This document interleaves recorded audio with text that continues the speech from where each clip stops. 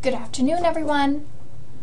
For anyone that did not attend last week's session, my name is Amanda Mosley and I am the tax specialist here at Tempworks Software.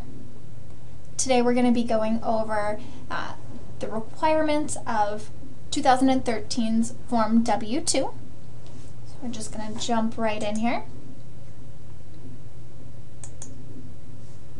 Our objectives today are the W-2 box calculations, mailing addresses, due dates, the AccuWage software, Box 12 codes, Code DD requirements, how to produce W-2s out of Tempworks, and report balancing.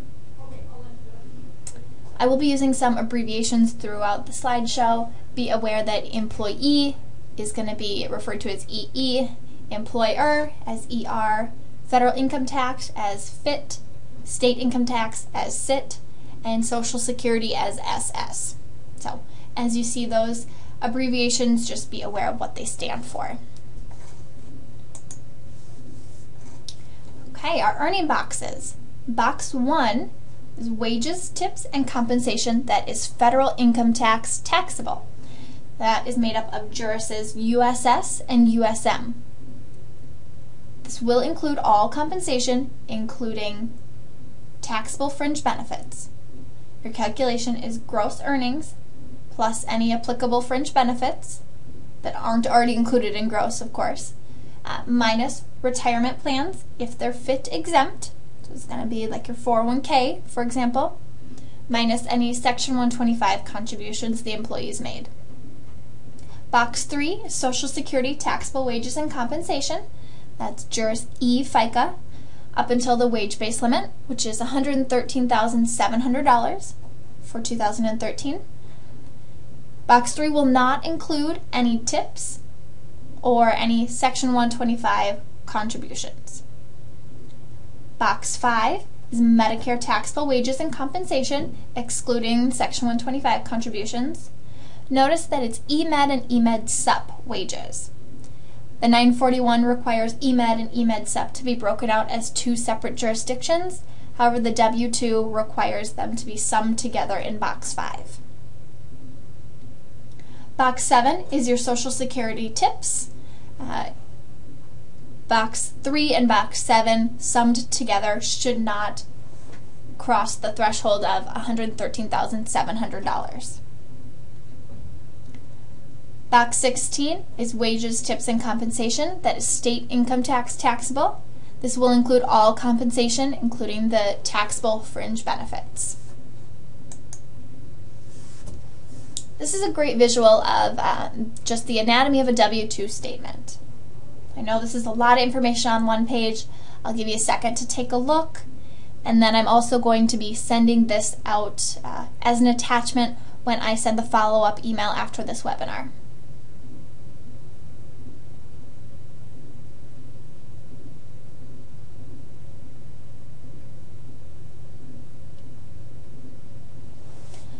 Notice here that the picture is of a 2012 W-2. Don't be alarmed about that.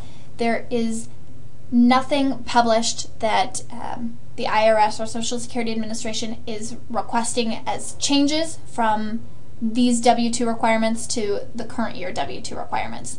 So everything should look exactly the same with the exception of 2013 on your W-2s, and this one says 2010. Everything else should be the same as far as requirements and boxes.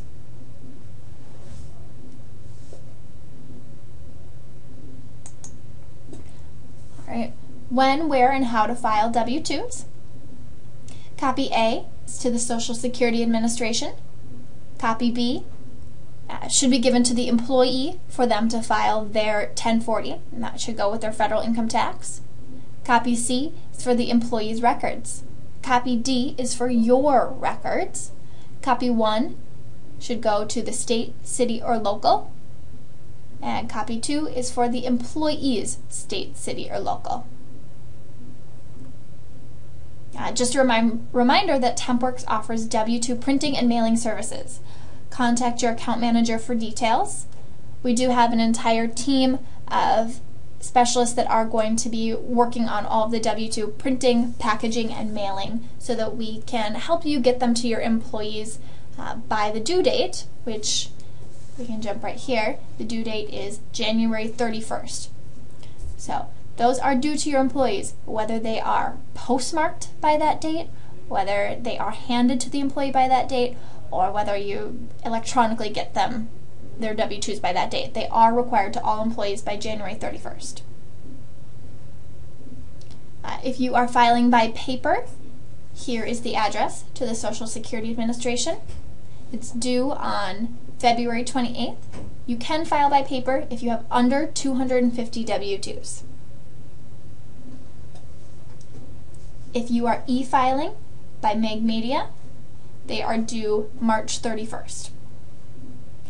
Here's a link to the AccuWage software. We'll go over that in just a moment.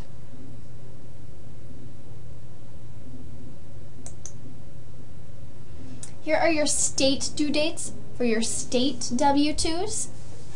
Here's a link here if you'd like to see the website. Here's all of the information on when each state requires their state W-2s to be received by.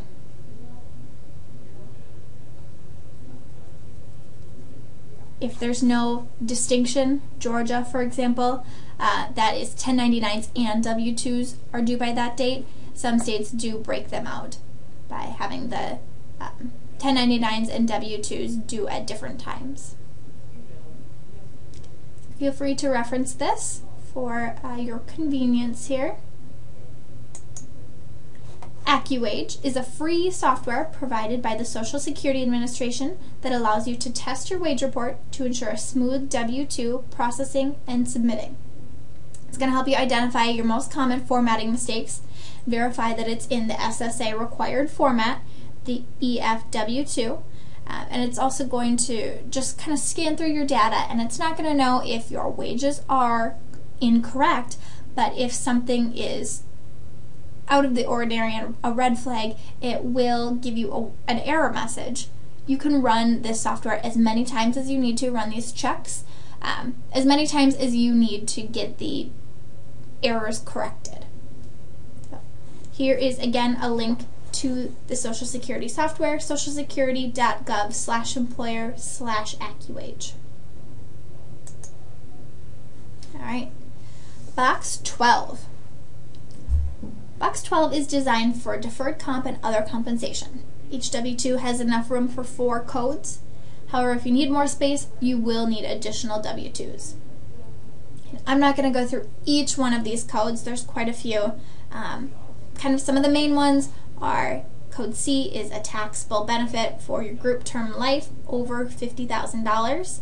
Anything over this amount is now taxable and should be already included in boxes 1, 3, and 5.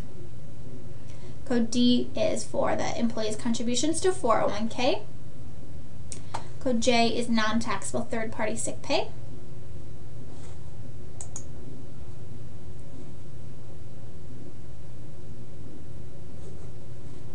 If you paid your employee moving expenses, that's going to be Code P. Adoption benefits, Code T. We're going to have our Roth contributions down here in AA. DD is the big one this year. It's the cost for non-taxable health insurance provided through an employer. We're going to go over that in just a second.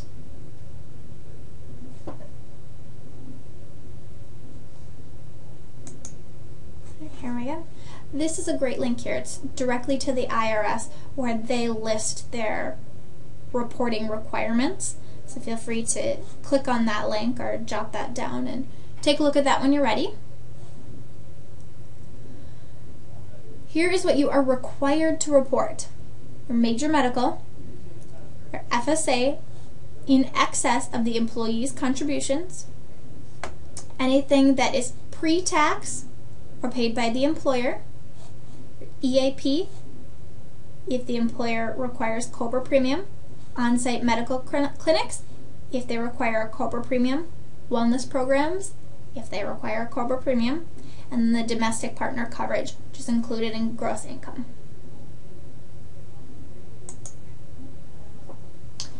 Alright, And just a continuation, this is your optional reporting. This is not required, but you can certainly report it should you choose to. Dental and vision that is not integrated into another medical or health plan. Dental or vision, which gives the employee the choice of declining or electing and paying the additional premium. HRA contributions, multi-employer plans, self-funded plans not subject to federal COBRA. Here's a couple other optional situations. The employer is not required, however they may file and report code DD. You are required to file, but you have the option of reporting code DD if you have 250 W-2s that you filed last year. So if in 2012 you filed 249 W-2s, you are not required by law to file code DD this year. You do not have to report your W-2s, your code DD on the W-2s furnished to employees who terminate mid-year and requested in writing their W-2 early. So on those W-2s that were requested in July, you do not have to compute your medical premiums and get them on those early W-2s. W-2s provided by third-party sick pay providers to the employees of other employers. So this is probably not applicable to us. This is for your third-party sick pay providers. They do not have to reach out to you, the employer, to put your third-party sick pay on the W-2s they're sending to your employees. Do not report. So this is not a continuation of the last page. This is not optional.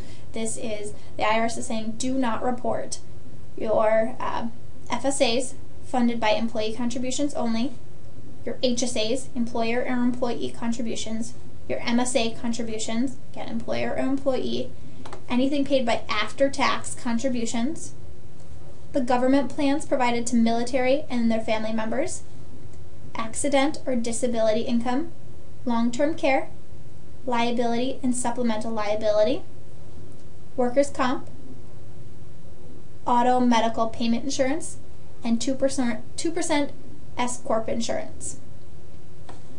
Also, code DD is not required on the W-3.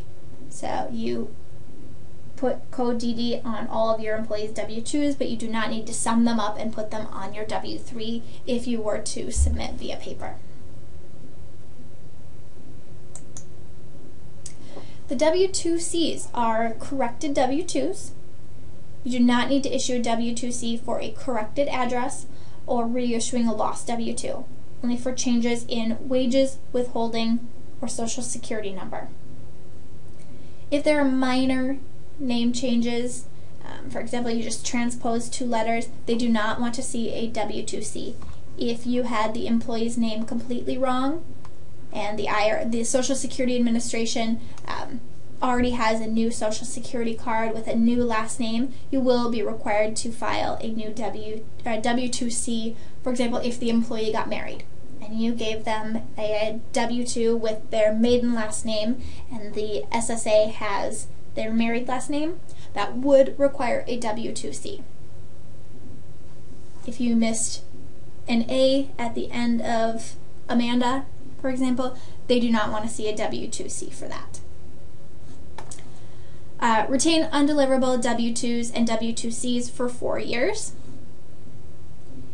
As far as applied for and missing Social Security numbers, if you're filing on paper, you can enter applied for. If you're filing electronically, enter all zeros. They do require that you file a W-2C upon receiving the Social Security number, though.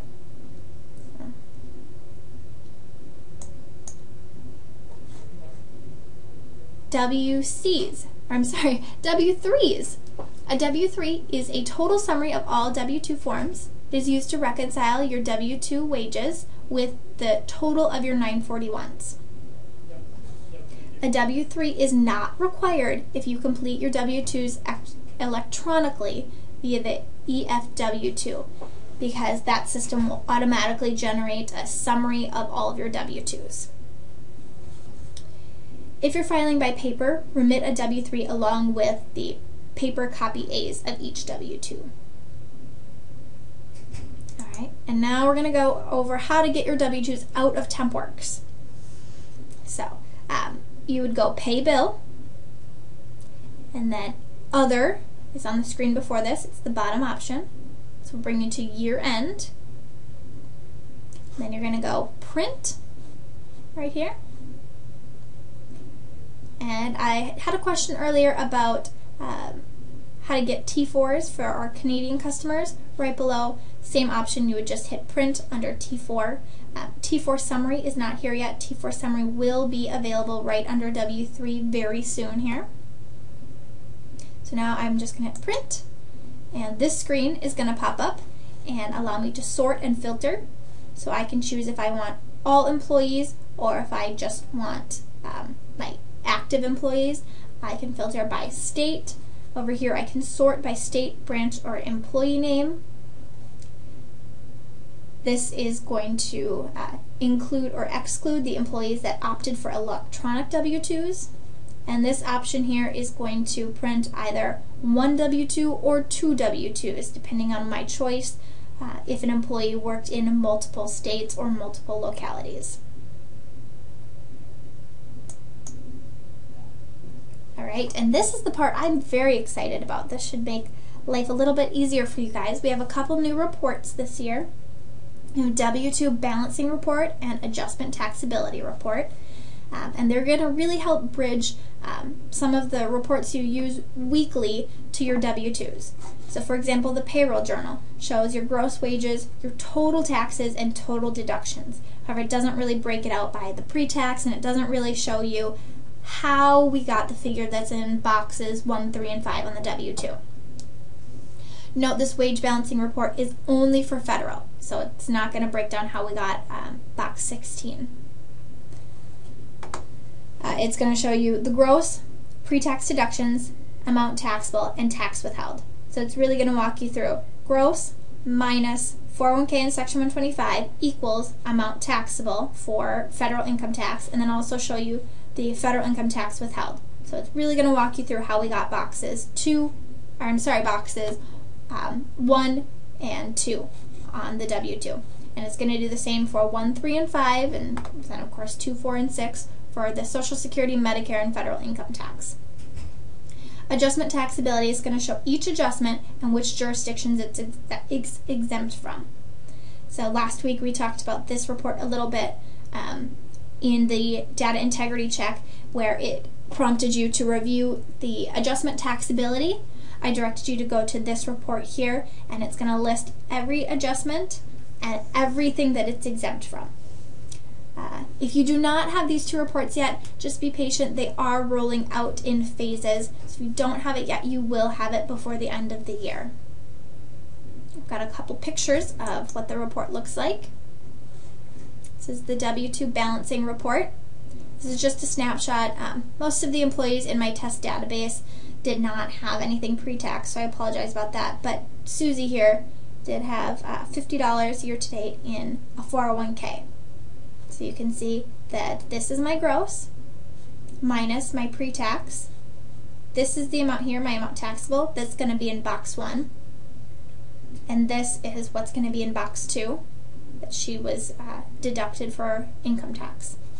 It's going to do the same thing if Susie had had medical insurance deducted. It would show her amount in medical, and then less that amount would be amount taxable.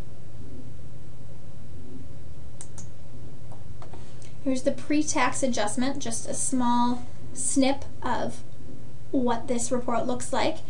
It shows me 401k is my adjustment number 1, and then it's going to list every juris separately that is exempt from 401k, or exempt from taxability.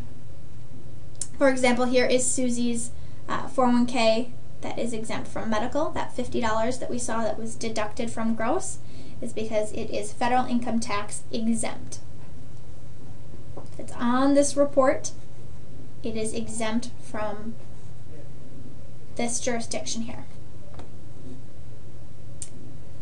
So again, this is really going to help tie out the differences between gross and amount taxable. I get a lot of questions at the end of the year. Why does my figures on my W-2 not balance what's on my check stub? Well, they're likely looking at gross and it doesn't match because they had some pre-tax things. So this should be really helpful to you. And that is actually all I have for today's session. It was a quick one. If you have any questions at all, please feel free to contact me at yearend@tempworks.com. And myself or a year-end technician will get back to you right away. Again, that's yearend@tempworks.com. And I hope you guys have a great week, and I will see you again on Monday. Thank you.